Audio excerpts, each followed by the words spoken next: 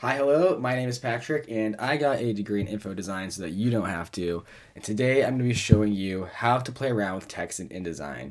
So I'll be showing you some of the key tools you need to use to manipulate text, and then we will be instilling some visual hierarchy into our typography using those tools. So let's jump on into InDesign. Okay, so here we have the poster that we started on the last video, and it's got my content placed here. And again, all I've really added, I added these boxes here using the the rectangle tool because I wanted to just have placeholders for where my figures are going to go. Ideally, at this point, you would have your figures done and you'd have them placed on your page as well. But I am a grad student and far from perfect, so I inevitably have not got my figures done yet. So these boxes will do for now. I've also added acknowledgements and references because those are things that you should have usually, and I forgot them, as per usual. Okay, so in the last video I showed you some of the tools that'll be important for you to use. And now I'm going to show you how to use some of these panels over here to modify text. So this sidebar, yours might look different than mine because this is a pretty customizable sidebar. So unlike these, which aren't customizable, you can add and take away whatever you want from this sidebar. So here, like, these kind of move around. You can put them wherever you want on this sidebar if you order them. And so the way that you can add things is go to Window up here, and then these are all those panels you can add. And so, I mean, you're not going to even need to use more than 4 or 5 of them, but you know, just you can see the sheer quantity of things you can do with InDesign, which is why it's really cool, and you can really add a lot of personality once you get the basics done. As far as which ones you should use or have for making a poster design, my suggestion is if you go to Workspaces, these are some predefined selections of different panels. And so Essentials Classic is going to be good for our purposes, and the ones that I'm going to be showing you today are all type related. So I'm just going to reorganize them so that they're ones I'm showing you at the top so you can actually see them because I'm kind of in the way over here. So I'll just rearrange them so that these are at the top. So the ones you should be familiar with for typography are the character panel, which just has all of your font information. So you have your typeface, your weight, and your point size. And that's kind of all you're going to really need to know for this panel. In the paragraph panel, what you got here is your justifications. So you can, center the often ignored right align, which is a poor thing. Never used, but probably for good reasons. It's kind of hard to read when it's right aligned. You can also use these, kind of more boxy justifications. So this is what newspapers use. And we'll get in a couple more of these properties, but that's good for now. And you can also, might be more intuitive, if you select text, you'll notice that this top bar becomes kind of like a Microsoft Word. You can choose your font here, justify here. This might be more intuitive for you, so you can use it up here as well. If you deselect the text, it will change because these tools are dependent on what you have selected. So I like to use these kind of flyout bars because that's just what I'm used to, but you might be more used to using the top bar. Either one's fine. So now that we've learned the 2 panels we're going to need to actually make our modify our text to give it some hierarchy, let's jump into that. Before we do that, I have made a decision to I think what I'm going to do is make my conclusion really big and powerful, and that kind of be like the second level. So you're gonna see my title first and then my conclusion. And this is kind of a concept taken from this phenomena in the research poster design world called the better poster. So essentially what the better poster is, it's an attempt to, really increase the user experience of a poster at a poster symposium by making, kind of minimizing everything besides your conclusions and just making essentially your whole poster just that one main point. And it's really good for, when you're presenting next to your poster, but I think it kind of overly minimizes everything else to some degree. I always like my posters to be able to stand alone because, yes, they're for poster symposium often, but they're also going to be hung in the hallways of your school maybe, or you can send these posters to people to understand your research without you explaining them. So while I like this concept, I think it makes it easier to use at a symposium, especially compared to the overly text-heavy typical research poster. This is a great alternative, and it is definitely, I like where their head's at thinking about the user experience. So I'm going to try to maybe take elements of that. I like the idea that we're going to really blast our findings, make them easy to see, but I'm not going to minimize everything to this degree. So we'll kind of do like a little hybrid poster. So I'm going to make my conclusion pretty big in this sidebar here so that you can really see it clearly.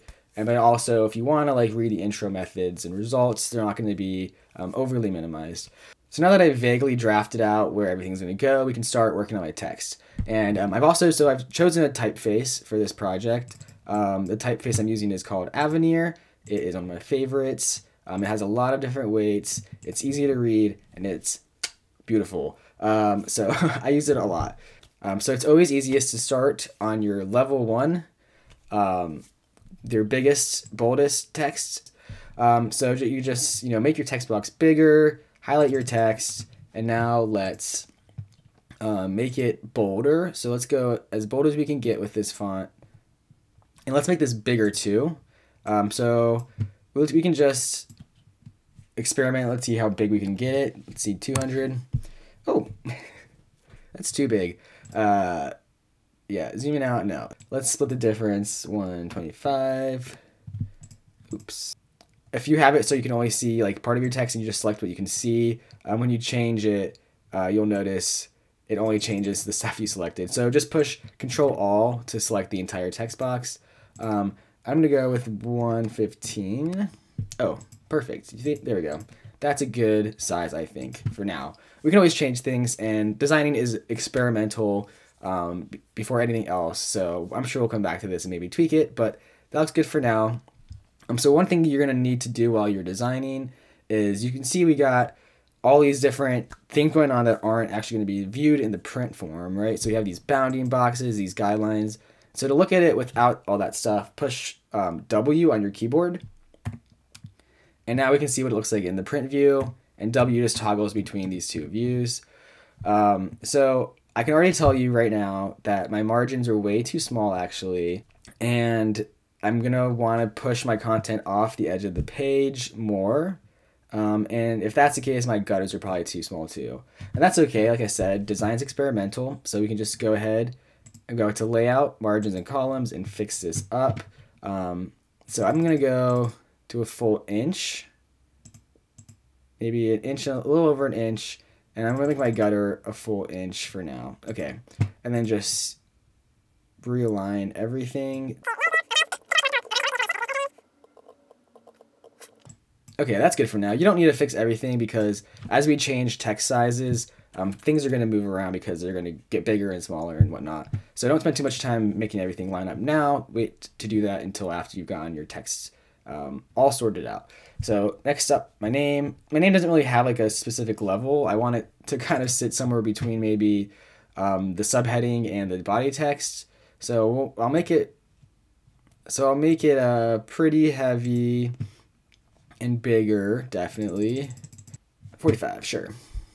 All right, so now we got that all sorted. I'm happy with that for now. Let's work on the rest of our text, which is going to be our subheadings and our body. So let's start with our subheadings. Again, let's go bolder. Easiest way to just really separate that from the body copy. Let's go bigger. It's pretty big, pretty bold. Let's see what it looks like from far away. Shoot. And then print view. Okay, so yeah, that's already really standing out from the body copy. However, you can see that the space between my subheading and my body copy is really tight.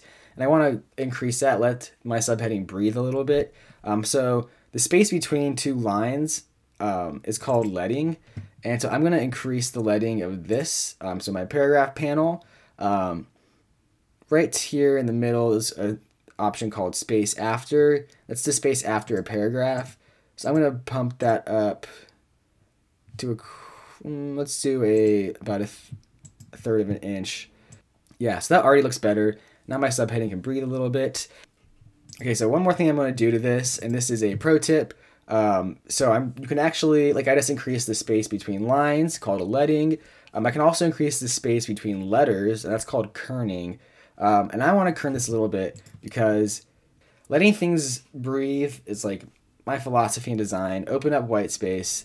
So I'm just going to create a little bit of kerning here. So to do that, select your text, hold down Option on your keyboard, and then use the right arrow key to increase the spacing between letters and the left to decrease. So just a little bit. Overdoing it is easy and it will look bad. I think I've gone one too far. There we go. There we go. It just kind of opens it up a little bit. I think it looks nice. All right, now let's just finish off our textual hierarchy with the body copy. As far as the bodied copy, it already looks pretty good. So it's kind of like the regular weight of this type family. I think maybe it could be a little bit bigger. So the rule is with body copy, never go below 24 size font on a poster. You should be able to read it from kind of far away. And I would say a 24 is even pretty small. So I think the biggest problem with pretty much every research poster is it's just too much text. So one thing that I do is I'll usually write out like what I want to say, essentially, like I've done here for this, like just this is example text that I kind of stream of consciousness wrote. That makes no sense, but what I would usually do is go through and just remove every single possible word that isn't needed, make my sentences more concise, reduce everything without losing the main points of your poster. You're kind of walking this really fine line between, you know, taking too much away to where your research can't really be understood fully, and then having too much where no one's going to even engage with your research. If you have a bunch of text, I hate to tell you this, but no one's going to read it. Maybe one person who's super interested in what you've done, but for the most part, people are going to be terrified by your wall of text. So that's my little diatribe about too much text. I will work on reducing this as I go. For now, I think this looks good. The way it is, we can play around with it later if we find that it needs to be a little different. Maybe for fun, I'll bump it up to 33 point. Just for funsies. Okay, so now we have to apply what we've done here to the rest of our sections. And in InDesign, that's really easy. This is the last of the panels I'll show you today, called Paragraph Styles. Again, if you can't see it, Window, Styles, Paragraph Style. So let's open up the Paragraph Styles flyout. And so what we're going to do is highlight the subheading we've made and click this little plus button here. Which you can't see. There we go. And click this little plus button here. And that will create a new paragraph style. So let's double click on it, rename it to what we just created, which is a subheading. And here you can see all of the things we've done to our text to make it that kind of level 2 subheading. Click OK. And now when I go to methods, select that and click subheading, everything I did to the first is applied, including the kerning, the leading, the font weight, the font size, everything. So that's super easy. And if you want to make a change later on, you realize, ooh, I maybe kerned it a little bit too much. You can just go into subheading and you can fix everything from here. So maybe we want this to actually be maybe a little bit less heavy. We've decided. Boom. Let's do the same thing now for the body copy. Click OK. Now we have our body copy defined, and we can just go ahead and apply that to the rest of our body copy. Do this for all your sections.